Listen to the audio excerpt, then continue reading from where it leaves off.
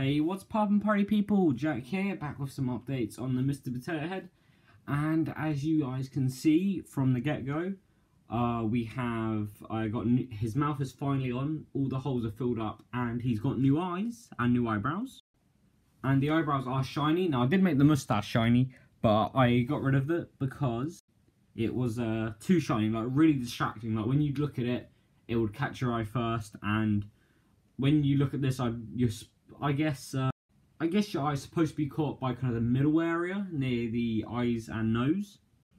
But anyway, welcome to part 2 of this series. Now, the final part of the series will be doing the body because let's go on. So the body is well, it's got these the weird lip thing that I spoke about in the last video, and if you haven't seen that, you should probably check that out because I don't think I'll be repeating myself much.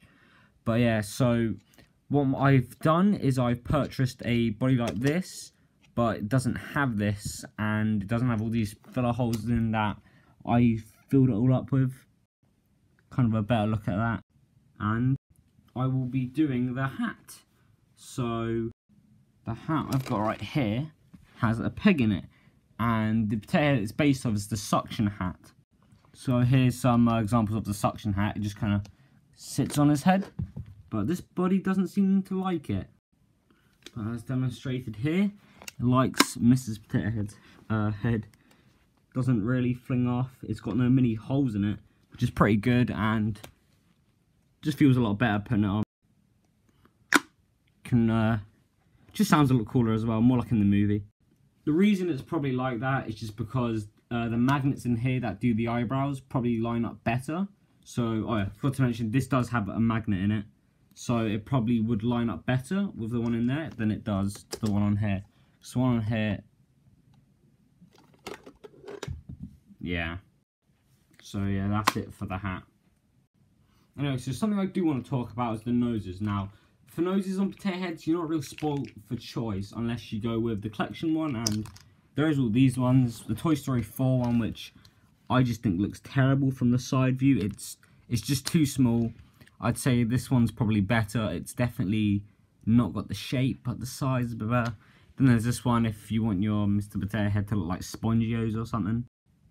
But I did do some looking at the 1999 Mrs. Potato Head nose. If you paint that orange, you would have a pretty good looking, probably bet just as good as the collection version nose, to be honest with you. Because it's got the right shape, and I'm pretty sure it's got the right size as well. Just, it's pink. Here's a few accessories that I use for Mr. Potato Head. Mainly use these when I make my stop motions, like I have these teeth. And these teeth, if he's ever speaking in a scene and he makes a sh sound, I will use these teeth, and then I'll use these teeth here, or I'll use these mouths even to just do basic up and down talking motion. A bunch of new eyes as well that I got today. I just use blue tack to stick them on, just because it makes it easier popping them on and off. It's more efficient than just, you know, putting them in the peg and making sure they're tight enough and all that jazz. And I have pegless of all of these just because some scenes in the movie his parts don't match up, like in the Picasso scene. So I have like a pegless nose, pegless eyes, so I can line them up with how they were in the movie, or if they're being moved or taken off. Also, something I kind of forgot to mention, which is a bit shocking, is that these eyes at the moment, I haven't got them done with pegs. They are, what's it called? They're just blue tack at the moment, because I haven't done the pegs yet, but I wanted to make this video now, just because I haven't really worked on anything recently stop motion wise, so I thought let's do this. Also, while I'm taking the eyes off, some people might want to see what he looks like to have all his parts being taken off. And most of the parts are put on there very strong, because I like them on really strong, just because I do stuff like transporting him everywhere, and then his pieces kind of get bent out of shape. So I like to make sure they're all quite strongly put on there. Also, feet update. I filled this in with some clay, and yeah, they look a lot more better now they're all filled in. And same with the ears. And for the nose is the same, just super glue that you can see on the end. And also this baggie full of like pegs and eyebrows. I don't use these eyebrows because they don't really like the ones in the movie. The spare pegs work pretty fine. But if you buy these and you expect them to work for the collection potato head, well, sorry, but you're going to be out of luck. And for the eyebrows, yeah, these have, oh crap, these have the right amount of lines. As for these ones, they don't. They're kind of straight as well, and they have this weird, obviously, this is here so it can attach to the eyes, but in the movie, they just kind of, they attach to his face. There's no explaining, it's movie magic. But, yeah, so I stick with the ones I've got. But here's what the eyes look with those on. Well, yeah, they look alright on the body. I mean, I definitely prefer my versions with these eyebrows. But, I mean, if this is what you're limited to, then yeah, go for the blind squirrel prop ones. But there they are with just the normal eyebrows.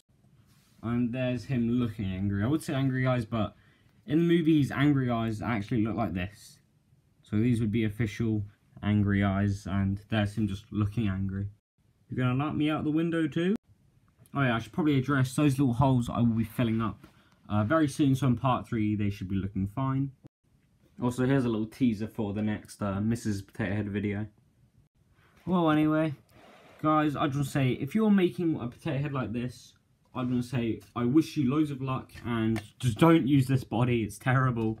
Yeah, so good luck to you. But, I mean, if you're making a custom anything, if you're making a custom Woody, like that guy who looks like Al from Al's Toy Barn, or if you're making a custom potato head like Strike You and whatnot, or Spongio. But yeah, thank you for watching. I hope you learned something from this, or just enjoyed to see what I created, and I'll see you in part 3. Well, hopefully I'll have the new body and have everything worked out. If you want to talk to me, or if you want to talk to some more people who like Toy Story, my Discord server will be in the link in the description, so will part 1. So, I'll see you guys in the next one. Have a good night.